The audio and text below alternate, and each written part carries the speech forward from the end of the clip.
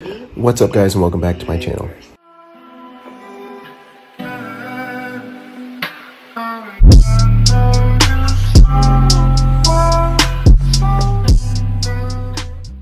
So today is the day that we play Supercup here in Innsbruck, Austria. It's Monday, September 25th, and we are about to head to Surf Pass, so I will see you once we get there.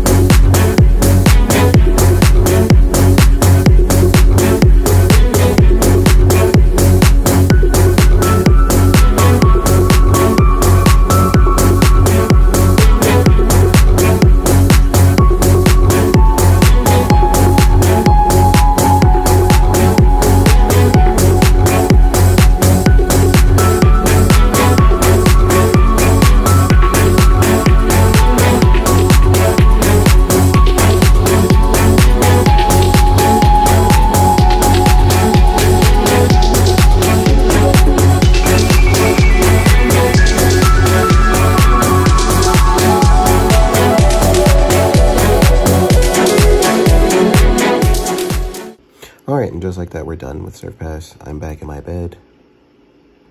Jet lag is killing me, so I've been sleeping a lot the past couple days since being back from the US.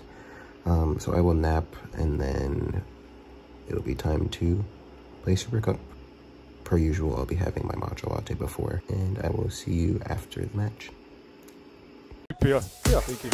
Vertrauen hat jeder von uns, glaube ich, gern. Und der ist mal Schauspieler, oder? Ja, diesmal hat McIntosh sich gut eingestellt auf den Ball von Ballmuster. Und Niklas macht den gleichen.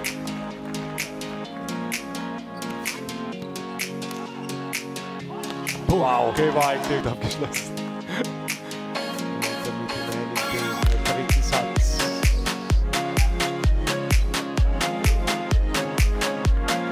Dass der Mann gefehlt hat. Ja, da ist er schon abgegangen. Richtig schön. Da sieht man, was passiert da.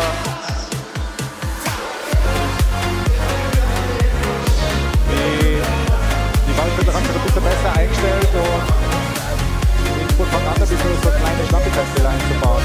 Also jetzt 11:6 für Ingolstadt. Guter Variante, der hat gut die Ball wieder weggenommen.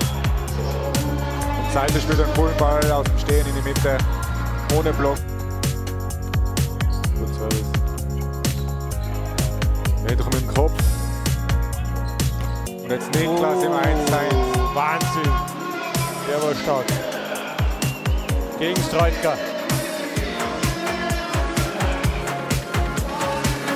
Niklas wieder. Es ist halt auch oft so, dass er das nicht so wirklich tut. Ja, da haben wir wieder. Und ein Ass noch dazu.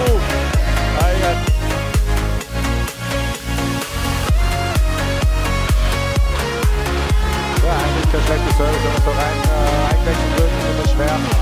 Hat er eigentlich gut gelöst, aber mit dem Schluss hat er ein schönes Netz geschoben und dann wieder 1 gegen 1 Situation mit diesem Service. Ja, Gipfler mit dem Kopf. Und dann vollendet. Grappler mit Ettlinger gemeinsam, es ist vorbei nach 3 Sätzen.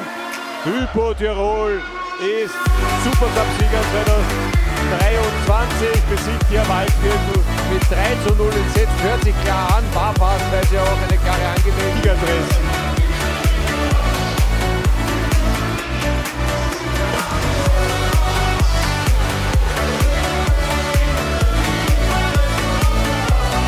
So, da muss er sich auch nicht mal daran gewöhnen, der kleine Grundschuld, dass er nur Abklatscher ist.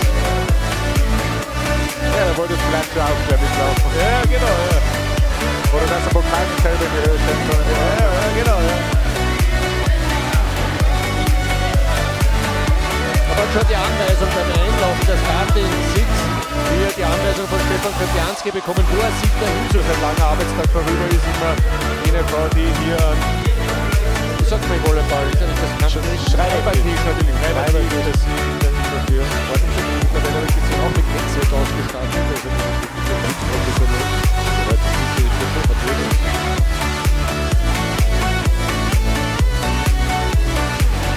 Natürlich schon. Und wenn so ein Mann kriegt den Pokal hier jetzt zum Supercup-Sieg 2023.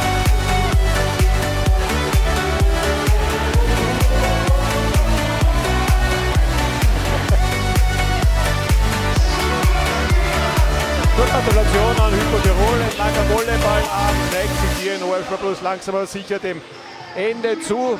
Wie war es für dich, Alex? Hat sehr viel Spaß gemacht. Ja, mir hat auch Spaß gemacht. War ein absoluter Mehrwert, finde ich, dein Einsatz heute.